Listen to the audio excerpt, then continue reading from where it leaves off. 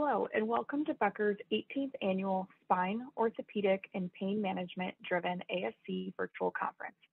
We are excited to have you join us for today's session, Preparing to Add Total Joints and Spine Procedures to Your Multi-Specialty ASC, sponsored by Mizuho OSI. Before we introduce today's presenters, we would like to go over just a few housekeeping items. You can submit any questions you have throughout the presentation by typing them into the Q&A box you see on your screen. We look forward to hearing your questions. You'll also find a few other engagement tools on your dashboard. Be sure to check out our resources section and fill out the event survey. Finally, this session is being recorded and will be available on demand following today's event. We will send you instructions on how to access the on-demand recordings once today's event concludes. Today, we are joined by Monica Krellin, Director of Operations at Surgical Care Affiliates, Dr. Matt Rose, Orthopedic Surgeon with Tennessee Orthopedic Alliance, and Dr. Mahir Haq, Spine Surgeon with Spine Group Orlando. At this time, it is our pleasure to turn the floor over to our first presenter, Monica Krellin, to begin the presentation. Well, thank you so much for the opportunity to join you all today. I would like to thank Becker's and Mizuho OSI for the opportunity to share some experience with you that I have around starting up a total joint program or a spine program.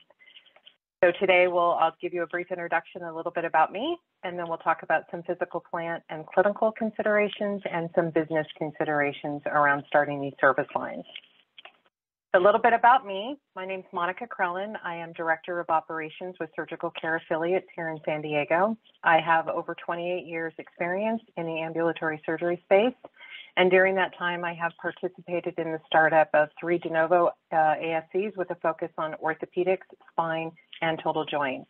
And I currently support a region that includes 6 centers with orthopedic programs, 5 of those including total joint and spine programs. So I have a little bit of experience here. So to start off, we want to talk about some physical plant and clinical considerations when looking at these programs. One of those primary issues would be your SPD size and sterilizer capacity. There are a lot of instrument trays and things of that nature involved with doing these types of surgeries. So you want to consider, do you have the load capacity to be able to run these timely? Will the trays fit in your sterilizer? Things of that, because it will determine how many cases you can do in a day or potentially even back-to-back days on how you can actually sterilize and process all those instruments. Another thing would be equipment, instrumentation, supplies, and storage. So one thing is specifically with equipment is what type of OR table do you have? Is it one that the surgeon likes? Are you going to have to invest here? For example, the Mizuho OSI Trios table. Is one that you might consider looking at, or the HANA table for anterior approach hip surgeries. Do you have those tables specifically? And if you don't, one consideration that you will want to give serious attention to is the purchase of new versus used equipment in this area. Oftentimes, the appeal of used equipment is that it's a little less expensive, but you want to take into consideration where you're resourcing it from, and the fact that oftentimes repairs and maintenance on used equipment can catch up with you very quickly, and then you end up actually spending more in the long run than perhaps investing in newer equipment. So something that you want to consider there. Also, do you have an appropriate microscope for spine, like a Leica OH4, something of that nature? You'll want to also look at supplies. There's a lot of supplies related to these types of cases, and are you going to try to get your physicians to consolidate to use similar disposables? And if not, do you have space to store all of this additional supply items in your sterile supply storage? And you'll want to make sure that you review with your surgeons items like power, instrument trays, retractor trays, things like that. And do you have storage for all those additional types of trays? Also, OR size. Are your ORs minimum size? Are they larger? What does it feel like when you get all of this equipment into an operating room? Is it going to be comfortable for the physician? Is it going to feel tight? You want to take that into consideration as well. Another key component is having a strong clinical team that includes your medical director and a physician champion around these service lines. Having an experienced, fully engaged, and competent clinical crew will provide a much smoother and satisfactory experience for the patient and the surgeon. And you want to make sure that your medical director, anesthesia, and your physician champion are on board and work with your team to create a patient criteria for selection that's appropriate. You don't want to be having cases booked and then canceled because there were unexpected health issues or something that could be avoided by having an appropriate patient selection criteria. Then your PACU and 23-hour capacity. Do you do 23-hour stays now? Can your PACU accommodate 23-hour stays? Do you have the size and the number of beds? How will your recovery be impacted by potentially having beds out of use for an entire day or the evening and into the next day? What does that look like? You'll want to actually also consider staffing around 23-hour. Do you have the staffing to accommodate that as well? And you'll want to make sure that you've checked with your accreditation requirements around adding the 23-hour capacity if it's not something you currently have. Speaking of policies, you want to make sure that you have appropriate policies and procedures in place. A good patient selection criteria and instructions for pre and post-op around this. You'll want to make sure that they cover all the aspects related to spine and total joint surgery, and that you have that written patient selection criteria that you can share with your physician offices, and that your nurse navigator also can use preoperatively and postoperatively to ensure best outcomes for the patient. Okay. Moving on to some business considerations now. The fun one is always payer contracts and payer mix. You want to make sure that you're evaluating your payer contracts and the payer mix that you expect from the surgeons that are bringing cases to you to ensure that it's a sustainable program. Are the CPT codes associated with these cases covered by your contracts? You want to make sure that you do a comprehensive evaluation to see, are they covered? What's the rate of reimbursement?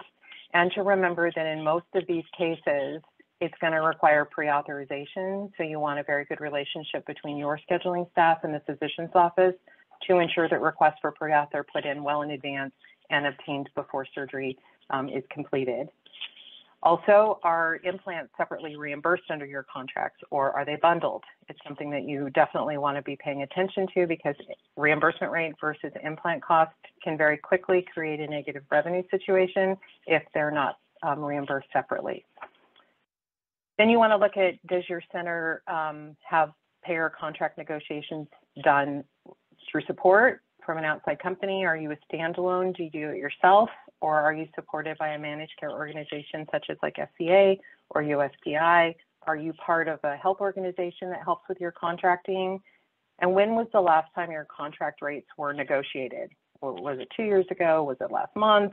That's something that you want to take into consideration and see, do you need to go back and potentially look at carve-outs for these codes or enhanced reimbursement? Also, corporate support for supply and implant purchasing. Do you have that? Is it something you're going to be negotiating on your own? The disposables and implants, what you pay for that can make a very big difference to the success of the program and your bottom line. And vendor support. I highly recommend engaging with your vendors early and often around what these supplies and implants look like is from a cost perspective, from par levels, return policies, because all of that, again, feeds to a good, well-oiled program with a good bottom line. Now, some considerations around surgeons and staff. The commitment of the providers to the facility will be key in to this relationship.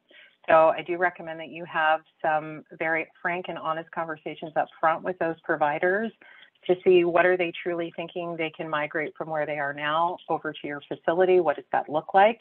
You're looking for very solid alignment between your providers and the facility to, and their commitment to making this program work. As far as providers as stakeholders versus utilizers, are these partners in your center that are going to be coming over? We do find that having shareholders as your primary providers here does create a more stable long-term program. Utilizers are wonderful as well, but at some point they may be looking for partnership. Is that something that you'll be able to offer? If not, they might look elsewhere. So you just want to take all of these things that we just talked about into consideration to creating a really solid pro forma of what rolling out these service lines look like for your center?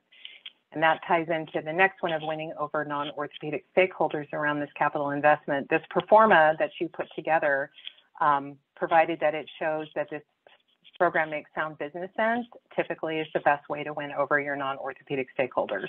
Is to show them that you've invested the time and energy into what this looks like, the benefit to the center, and typically they'll come along. Staff training and support. This is an area I'm incredibly passionate about. If you are going to do this program, make sure that you allow time for appropriate training for your staff and give them the support that they need. They are your boots on the ground workers that support your physicians and care for your patients, and you absolutely want to make sure that they've had that training and the support to feel 100% comfortable engaging in these service lines. The nurse navigator, the benefits of a nurse navigator, I did mention that earlier. That's a nurse on your team that's dedicated to streamlining the process and communication between the surgeon's office, the patient, the facility, and potentially a step-down recovery care facility as well. It ensures consistent education for patients, all of this which leads to excellent patient experiences and results. So it's a very critical key position. Competition, something unfortunately we always have to take into consideration when doing new things in our centers. So you'd want to look at how many other ASCs are in your geographical area offering these same services? How close are they in proximity to your center? And what's their reputation? What kind of a challenge potentially does this create for you? Also looking at, are you affiliated with a hospital or a health system partner? And if so, do they support the addition of this service line into your center? Often hospitals rely heavily on these types of cases as part of their revenue stream, and it can become a bit of a pain point if cases are migrating out of the hospital into your center. So you just want to be prepared for any pushback that you might get there. Also, ASCs versus hospitals, it is potentially a safer environment from an infection prevention perspective, which creates improved outcomes versus hospitals. And the implementation of those ERAS protocols, the enhanced recovery after surgery, having things like pre-surgery hydration, potentially even pre-medicating with some non-narcotic medications, and getting patients up and moving quicker within 24 hours of surgery, as per the physician's instructions, creates that enhanced, quicker recovery. And ultimately, typically ASCs are a smaller, more intimate environment, less intimidating, which creates a better patient and family experience overall. So at the end of the day, to wrap it all up, total joints and spine cases are completely safe to be done in the ASC environment. Even across the country, these case types are becoming predominantly same-day discharge surgeries with only an extended same-day recovery, not requiring the 23-hour option, but it's always great to have that. Exceptional outcomes are being achieved, and they're more cost-effective for patients in an ASC environment with their out-of-pocket expenses. But you want to be prepared to make the investment to set up your program, and that's both in equipment and staff time and education, checking like those things like CPT codes and contracts. So that investment is not just a financial investment, it is a time and energy investment into setting up a program that ultimately will be sustainable and successful. So I wish you all the very best in your endeavors to get these programs set up. And I am now going to turn it over to Dr. Matt Rose for the next part of this program. Thank you so much.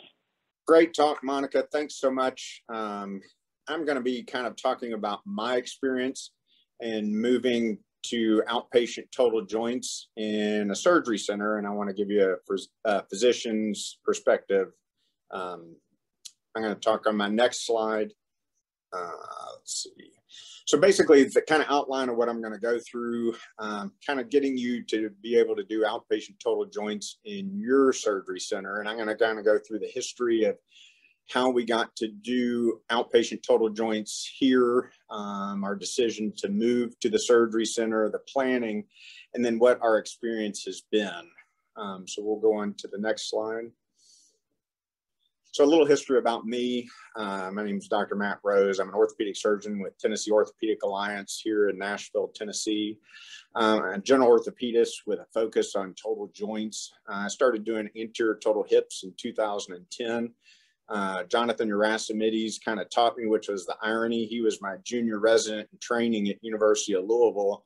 And then once he got out, he was one of Joe Mata's first fellows. He kind of started stealing all my hips. So as a favor, he brought me in and taught me. And he is a big proponent of the HANA table. And so that's how I learned. I went to multiple OSI courses to kind of hone my skill, as well as multiple revision courses, which if anybody hasn't done those, highly recommend them. Every time I go, I pick up some new pearl or tidbit.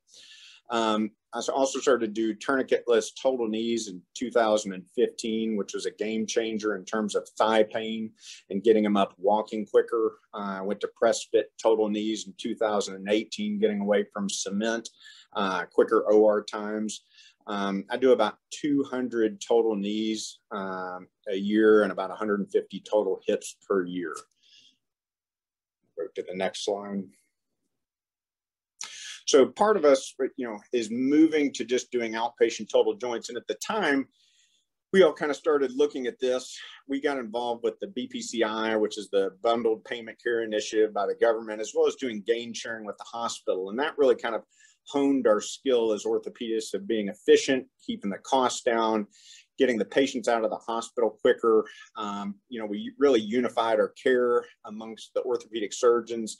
We have about 35 joint surgeons within Tennessee Orthopedic Alliance, and we would get together and do kind of best practices and what we found worked and what we found didn't. And it went from everything to wound closure, implants, what people are doing post-operatively, limiting home health, and kind of mainstreaming our care within the hospital. And we got to the point in the hospital where almost 95% of my total joints in the hospital were done as outpatient. They were going home the same day.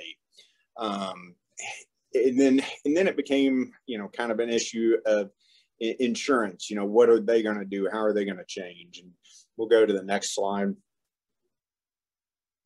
So part of our things within the hospital that really kind of helped us become outpatient total joints, part of it was through our TriStar HCA, which we developed Enhanced Surgical Recovery, or ESR. A lot of that was patient education with a total joint class, really giving them a lot of expectations before, preoperative, during the surgery, and post-operative. A lot of goal-directed fluid therapy, not overhydrating them, not not getting them dehydrated, which shows increased pain. We use multimodal pain management between Neurontin, high dose, 1,000 milligrams of Tylenol, Celebrex, 400 milligrams preoperatively, and then continuing those post-operatively. We would do a perioperative carb load, as well as DREAM, which is drinking, eating, and early ambulation. The anesthesia, mostly spinals, or total knees, or spinals with adductor canal blocks. Like I said, tourniquetless was great because their quads activating right away. We're not getting atrophy. Their strength's good. They're able to do a straight leg raise right away. Avoiding the IM canal. We're going extramedullary on the tibia. Still doing intramedullary, although in the hospital, some of us were using navigation just to avoid the pain of intramedullary canal, but it seems to be more associated with the kind of the tibial IM guide. Nursing, you have to have complete buy-in to perform outpatient. It's kind of like a drop of oil and a tank of water will ruin it. If any one nurse tells a patient, wow, you're going home today, that seems a little crazy, or somebody's not being bought in, if you can make the patient believe they walked into the hospital, they're going to walk out, and they will. Our physical therapy as well is immediate. About an hour in recovery room, physical therapy would move them from the surgery bed to the bed that they would recover in. They would make them take a few steps, turn and pivot, as well as being seen within a couple hours once their foot sensation was back, and getting them up, getting them moving quick. And that seemed to be very beneficial. Next slide.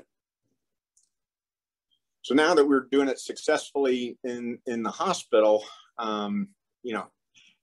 can we do it in an outpatient surgery center? You know, is insurance going to pay for it? At the time, Nashville, when I was going to some of the courses, people were already doing them in surgery centers. However, in Tennessee, or at least in the Nashville region, that had not taken off yet.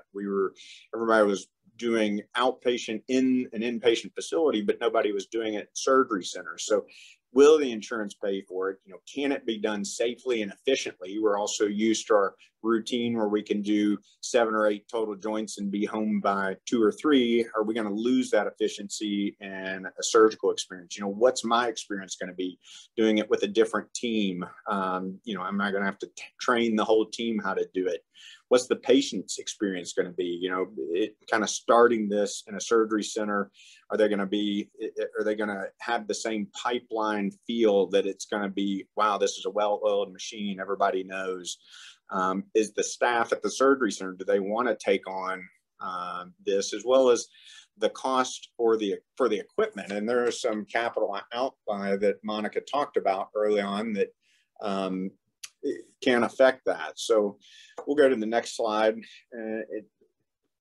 and talk about my center. So in our area, we're a CON state, so we couldn't just open up our own center, but we did already have existing centers in place where we do outpatient rotator cuffs, ACLs, carpal tunnels. The center that I perform out is one called Patient Partners. It's here in Hendersonville, Tennessee. It's 41% owned by USPI and Ascension, which is our hospital system, and then 49% physician owned. There's about 13 physician owners. We have 2 ORs, 2 endoscopy suites, so it's true multi-specialty. That was a concern. Are we going to be doing total joints? And those patients are going to be near people that have had bowel preps prior to their colonoscopies. Is that an issue? We're mostly 3 orthopedic surgeons, just added a foot and ankle, but we average about 330 total orthopedic cases there a year. That's just between 3 orthopedic doctors do 330 total cases per year. But without being able to open up a true just an orthopedic only or total joint center, this was our kind of only option to do this. And so our biggest holdup was our insurance negotiation. Unfortunately, it took us about a year for Ascension to negotiate with Blue Cross Blue Shield to allow us to do this. And this started about 3 years ago. And so once we kind of got a target price that was acceptable, that was great, now it was kind of on to the next step. So move to the next slide. So, you know, part of the planning, once we kind of do this, is somebody has to take the role. And that was me at our facility. You kind of have to meet, you kind of have to get a plan, you kind of have to lay out how this is going to happen, get the team motivated. Our anesthesia, we were very lucky at our center. So our anesthesia, we have a large group in Nashville that covers all of our facilities called AMG. So a lot of the providers that were doing our anesthesia at the hospital also rotate through the surgery center. So they were very comfortable from an anesthesia standpoint doing the spinals and doing the adductor canal blocks that we were doing in the hospital, as well as fluid management, stuff of this nature. We had to name somebody as a total joint care leader that kind of followed the patient all the way through, from the preoperative to kind of the intraoperative day or day of surgery, and postoperative that would call, and preoperatively would, you know, checking lab work, doing all the things to make sure that all of our I's were dotted and T's were crossed. Taking our protocols from the hospital in terms of our multimodal pain management, you know, intraoperative medications, postoperative, things of this nature. Our therapy, we planned our physical therapists. We have 2 offices that are within a couple of miles of our surgery center. And so we had a couple of our therapists that were going to come over for our first couple of total joints and show the staff and safely show them how to do therapy with a belt. We had stairs that we bought for our facility as part of some of our capital expense, so the patients could do stairs, and they could do that safely and teach the staff, as well as we had to get our surgical hoods as well as drills as well as make sure our C-arm was capable of doing this. And then as well, a HANA table. And, you know, as a large capital expense coming in, that is a big purchase. And, you know, but it's valuable. All of us here are HANA table believers and users. So that had to be part of it. So thinking about that and planning about how are we going to get a HANA table? Do we buy it? Do we rent it? What do we do? And so we'll go on to the next slide. So, you know, part of this was patient selection. So one was finding a patient with Blue Cross Blue Shield, but also the right patient. You know, the first couple, you know, we're shooting for a BMI less than 30, no diabetes, no opioid use currently, and was a non-smoker, and a right patient with the right insurance. You know, do we do a total knee or a total hip? And the thought was a total knee because we wouldn't need C-arm, we wouldn't need HANA table.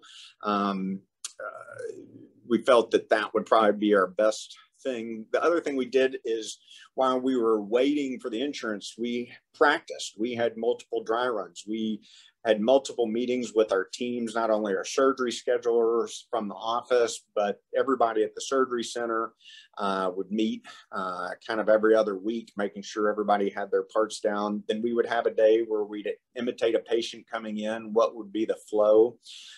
We would run through the instrumentation. It was kind of like being a resident again, where you just practice in your head, and everybody would, you know, learn the steps, what I would do, because everybody that helped me in surgery, they've never done a total joint in the hospital other than if they worked there but they'd never done one with me. So what I like, and then also the plannings of what if, you know, what happens? You don't have the backups that you would in a hospital setting, just from a storage and a prep, but you're not, you know, if there's an intraoperative fracture, whether, you know, do we have cables? Do we have cup options in case it was to dislocate or not be stable, and just making sure our equipment reps had kind of all the stuff ready and everything processed beforehand. And so those were all of our things that we did. So we'll go to the next slide. So after all that, ironically, our first was a total hip. And it was one of the husbands of one of the ladies that works in our billing department at the surgery center. And he met the criteria. And with her insurance, she knew how much it would save, and she requested that he be done there, which was great, because then we didn't have to kind of force the issue, and he was on board. And this was done in August of 2020. It was, they loaned us the HANA table for this one case, which was great. We had it on loan just for trial for 2 weeks. And surgery, my operative time for an anterior total hip was about 45 minutes skin to skin. His total time at the center was 4 hours, and it was really great. He has done amazing. He actually replaced all the windows in my house about 3 months ago, climbing up ladders. He is an amazing guy. So his experience was great. It was the perfect patient to do. Our second was a total knee in September of 2020. Once again, I do a press fit knee. My operative time was about 40 minutes. And total time at the center was 4 hours for him too. Just did really well. Experience was good. The team was getting comfortable. Since then, we've done 9 total knees. Our average profit after costs is about $9,000. So next slide. So kind of in the future, you know, right now, as of a couple of months ago, all insurance plans other than Medicare are open to that. And so now that kind of opens our door to be able to do more totals there. We're also looking at kind of controlling that with TOA doing total joint bundles with insurances or companies, giving target prices and controlling cost to encourage this more. We're actually in the process of buying our own HANA table, as we are buying an updated, larger C-arm that's going to be better for our totals, so we can do more improved imaging. And that's kind of where we're looking at, but that has been my experience, which has only been positive. The patient's experience have been positive, and so we're going to build on that and see how we can push that in the future. Final slide. And feel free, if I can be helpful to anybody with protocols, kind of my thoughts and experiences, and to go into depth, feel free to reach out to me on my email on the screen or my cell phone. I take texts. I'm happy to talk to anybody about this and give our experience and kind of what we've done and how we've done it. It's a small number and we're early, but our experience has been great in a multi-specialty center without problems up to this point. But thank you very much. I appreciate your all's attention. I'm going to pass the microphone to Dr. Hawk to talk about his neurosurgical / spine experience in the surgery centers. Thanks so much. My name is Mahir Hawk. I'm a orthopedic spine surgeon at Spine Group Orlando, Celebration Orthopedics, and I'm here today to give you a kind of presentation on my experience with ambulatory spine surgery. I have a few disclosures. Some are relevant to this presentation. One, I am a shareholder in 2 different surgery centers in Florida. One, Sand Lake Surgery Center, is a joint venture with SCA, and the other, Celebration Surgery Center, we're building without a current management company involved. I do some device development, but none of it is relevant to this presentation.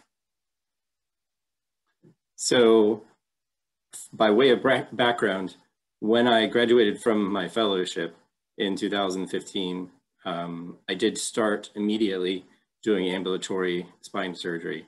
I did come into an area with a surgery center where they were already performing spine surgeries on an outpatient basis. And over the course of my career, over the last few years, I have done more and more to the point where my group is actually building our own surgery center. And so I'm going to be involved both in a mature program and in a nascent program, which we will soon launch. But because I had begun right out of fellowship to do spine surgery on an outpatient basis, I did come up, so to speak, with an idea of what was safe and what was not safe and how to proceed best practices early in my career, such that I didn't really have too much timidity about doing ambulatory spine surgery right off the bat. Importantly, there is really quite good evidence that ambulatory spine surgery, when done on the right patient for the right reasons, can be safe and can certainly be a great value. So this is one of the foremost papers. It's a literature review out of Frank Phillips's group, Rush, where they basically looked at both ACDFs and microdiscectomies, and they showed that both ambulatory ACDFs and microdiscectomies are an overall cost savings for the patient and for the surgery center, as well as they are safe, and we can demonstrate that there are improved outcomes.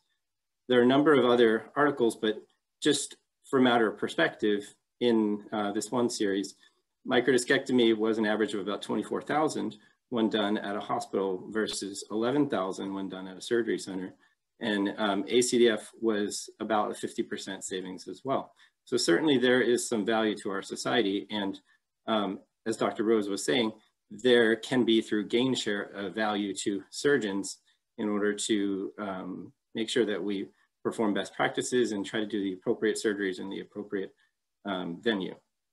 Now, there are, as I said, a number of other studies, but just a couple of highlights. There's about a 58% lower morbidity and an 80% lower return to OR with outpatient ACDFs versus inpatient ACDFs. And if you use a 4-hour PACU window, as is the protocol at Rush University, there's about a 0.8% hospital transfer rate. So it's an acceptable hospital transfer rate with an equal 90-day morbidity for outpatient versus inpatient cases.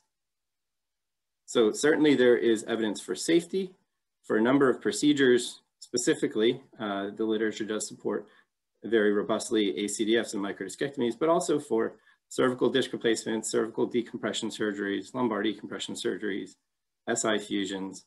But I do feel compelled to share that maybe not all cases are safe and effective, or maybe even appropriately done in an ambulatory surgery center. There is certainly a responsibility of the surgeon to choose proper patients and in the patient to understand what it means to have an ambulatory surgery. So in this respect, the spine surgery experience is quite similar to the joint replacement experience that Dr. Rose spoke of. You really do have to have everybody on board. Therefore, it really is it's important to choose the right patient, what we call the ideal patient. A person has a BMI of less than 30, non-smoker, not diabetic, few comorbidities, ASA 1 or 2, they're not on blood thinners. And I like to say there's a sniff test. You really, when you meet a person, you can understand whether or not they are likely to succeed with an outpatient surgery, or if they're likely to require a hospital stay. And as long as you do kind of abide by those, it can be a rather successful program. Now, at the same time, surgeons need to be a little bit introspective. Surgeons need to select themselves. If your cases take less than 2 hours, then you probably can do really well with outpatient spine surgery. But if you do larger cases and you simply can't really meet that goal of about 2 hours where morbidity increases, then maybe you shouldn't be doing cases there. But nonetheless, outpatient spine surgery does have improved outcomes. This study showed that there's been an increase, a trend, not just to ambulatory microdiscectomies, but to hospital-based outpatient microdiscectomies steadily over the past 2 decades, to the point where in 2014, 68% of microdiscectomies were done as an outpatient at a hospital, whereas for the ambulatory basis, 10.6% of microdiscectomies overall were done at an ambulatory care center, and that was in 2014. The data has only shifted further in that direction since. So I'd like to speak to our experience with ASCs. We do have 2, one that we own part of and another that we primarily own. So the first one that I began to operate in was a multi-specialty ASC, which is managed by Sand Lake Surgery Center, by SCA, which is called Sand Lake Surgery Center. And in that surgery center, they were already doing outpatient ambulatory spine surgeries. Our new venture is primarily orthopedics, 70%. So there are a couple of important things to know about Florida. Up until a couple years ago, Florida didn't have 23-hour observation stays. So patients had to leave by midnight. And that was something which changed recently and has really opened the doors to our ability to perform ambulatory spine surgeries, because now we have the 23-hour observation. And Florida is not a state where you need a certificate of need. So this was kind of understood, but then that was affirmed in 2019 that the state did not require one. That makes it easier for surgeons in Florida to pursue an outpatient spine surgery program. So when setting up a program, you really do need a comprehensive program. It does require surgeon leadership, just like Dr. Rose was speaking of, but also the nurses need to be on board, staff needs to be on board, and you need to have the proper protocols for anesthesia and for early recovery, the ERAS protocols, so that you can have good outcomes and on a repeatable basis. In our experience, it is important to use judiciously ketamine and magnesium sulfate intra-op in order to modulate the opiates that we give. We give Toradol if it's okay with the surgeon post-operatively. And as well, we give intra-op Decadron and Marcaine. We don't really use Exparel that frequently because our experience with Marcaine, sometimes with epinephrine, is quite good. When you are designing a spine surgery program for ambulatory surgery, it's important to understand that this is something that you do need to put in a certain amount of capital expense to achieve. Just like with the joint surgeries, we have specific tables for spine surgery, which allow the surgeries to be more efficient and also safer with lower blood loss. So that is an important thing to try to acquire. This is a Jackson table with a couple of different variations, whether you're decompressing or fusing a patient. But it's important to understand that you do need to have larger autoclaves, just like with the joints trays. The spine trays can be pretty large. You need to have a lot of space to store things, like the extra tables you might acquire. You need specific retractors, burrs, microscope, sometimes even spine navigation. And these can be large capital expenses. But if you have enough volume, then you can certainly support that. On the contract side, you need carve-outs for hardware, because these procedures do use significant amounts of implants, and you need to make sure that your contracts will support that. It's important to understand that ambulatory spine surgery is not just a one-way road. So while I said in ACDF studies, it's about a 0.8% rate of transfer to a hospital, some studies do show up to a 5% rate of transfer to a hospital. That hasn't been my experience, but you have to be aware that there needs to be a relationship with a local hospital in case the patient needs to be admitted. Most commonly, it's for pain control reasons. But again, if you choose the right patient and you have open communication with the patient, then that is certainly the exception. It's important also to understand that complications do happen. So we need to be prepared in order to mitigate risks.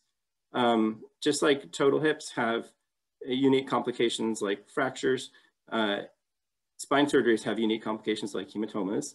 And one particular type of hematoma that we do worry about is the anterior cervical hematoma. The anterior cervical hematoma can cause airway compromise. So we do have a literature basis to know which patients are at risk for those hematomas on a pre-op basis, but post-operatively, in a part of your program, you need to have nurses that are trained to manage, to identify, and work with the anesthesiologists or work with the surgeons in order to manage if there is an anterior cervical hematoma. Other complications that might occur and that everybody needs to be educated in would be C5 nerve palsies, which are typically relatively benign and self-resolving, or Horner syndrome, which sometimes happens with anterior cervical surgeries. It does look like a stroke. You have weakness on one side of the face, and so nurses need to understand that sometimes if there's prolonged retraction in the anterior neck, you can get a Horner syndrome from a sympathetic palsy. So the most specific complication that is rarely seen, but very important for you to know how to manage in your ambulatory surgery program would be the anterior cervical hematoma. This can, as I said, lead to airway compromise. So the ways that we prevent these are with placements of drains. So we place a drain anytime we do a Smith-Robinson approach. But when you place the drain, you need to know, everybody needs to know who removes the drain, when the drain gets removed, when the drain doesn't get removed. And if the drain is removed or if the drain isn't functioning, if a hematoma develops, what do?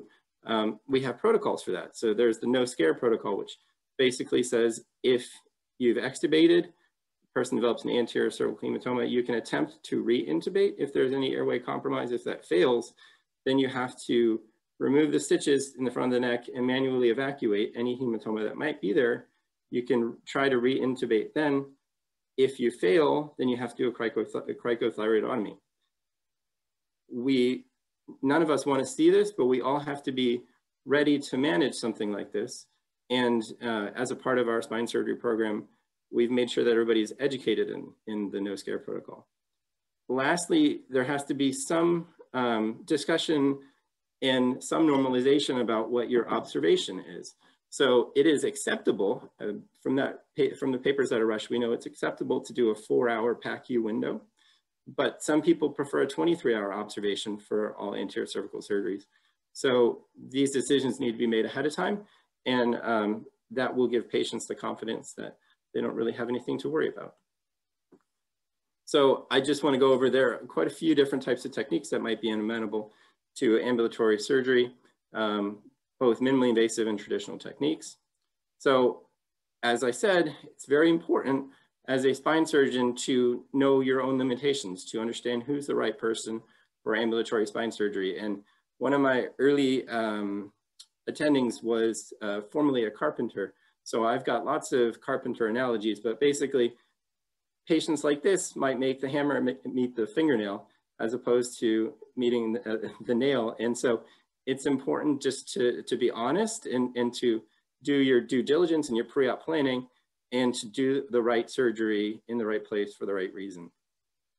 We do have minimally invasive spine surgery techniques, which we're increasingly using. The main tenets are to minimize local soft tissue injury, which provides, we think, and we've seen earlier recoveries. And most importantly, we've demonstrated that long-term results are equivalent, if not superior, with minimally invasive spine surgeries. There are plenty of different types. There are endoscopic approaches, MIS decompressions, MIS fusions. We have cervical disc replacements. And so one of my particular favorite approaches of outpatient spine surgery in the ambulatory care center is endoscopic spine surgery. We do what are called paralateral approaches or posterior interlaminar approaches. And you can also do cervical endoscopic discectomy. The paralateral approaches go through Camon's triangle. We navigate between the exiting and the traversing nerve roots, take out part of the superior articular process, and we can get to the disc. This is a procedure that traditionally is done under sedation. I do these with patients semi-awake, which provides for a quick recovery. And this is one of my cases where we had a gentleman with a degenerative scoliosis, but he had a monoradiculopathy in his right leg due to a disc osteophyte complex out here.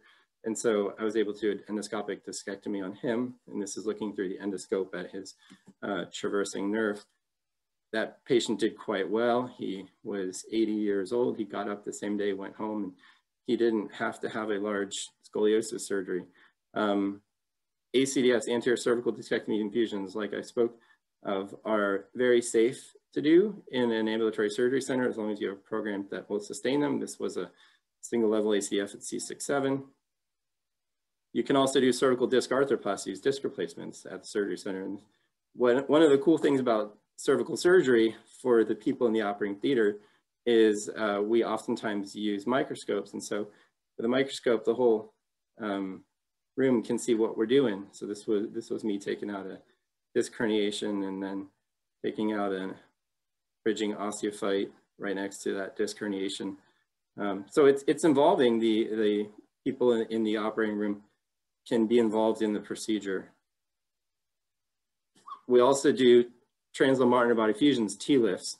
There are both awake techniques. I've done awake surgeries with patients under sedation. That's a great technique for people that have spondylolisthesis who are older and I want to try to avoid general anesthesia for. And then there are more traditional minimally invasive interbody fusion techniques.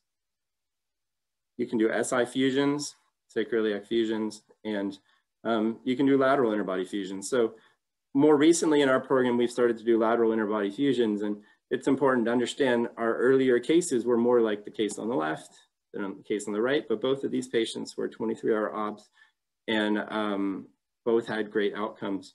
So simply put, ambulatory spine surgery is great for the surgeons, it's great for the patients, as long as you stick to best practices and you understand the limitations of your practice as a surgeon. Thank you so much. Great, thank you so much. That is all the time that we have for today. I want to thank Monica, Dr. Rose, and Dr. Hawk for your time and insights, and Mizuho OSI for sponsoring today's session. And to our attendees who joined us, thank you for making time to be a part of our Becker Spine, Orthopedic, and Pain Management Driven ASC virtual conference. We look forward to seeing you at future Becker's events.